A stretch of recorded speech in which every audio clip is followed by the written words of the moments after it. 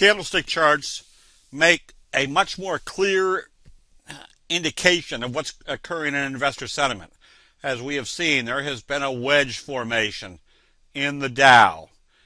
Today, early, it looked like there was prospects that they were going to break out through the top of the wedge. However, by the end of the day, they had formed a bearish engulfing signal and were trading back into the wedge formation.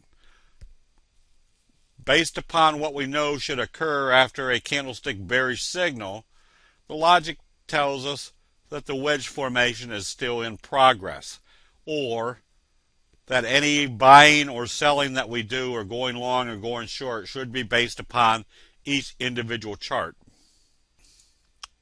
The Nasdaq on Friday's trading had produced a gap up breakout of this resistance level, telling us if this continued, or we saw confirmation, that more than likely we're in wave 3. However, today's bearish engulfing signal after a doji gap up tells us they're probably bringing this back also, back within the trading range.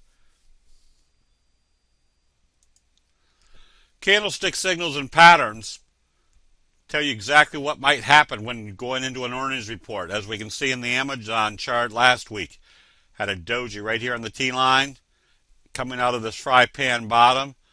The prospects were that there could be a breakout based upon what should usually happen coming out of a fry pan bottom. And we saw the results last Friday, where Amazon reported big earnings.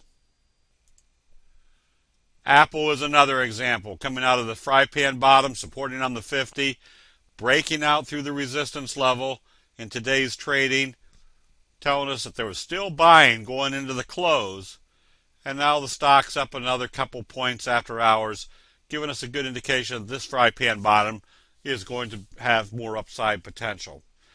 This is not rocket science. This is just common sense and put into graphic depictions that the Japanese rice traders have provided us over the last 4 centuries, showing what usually occurs in human nature. That'll be it. We'll see you in the chat rooms.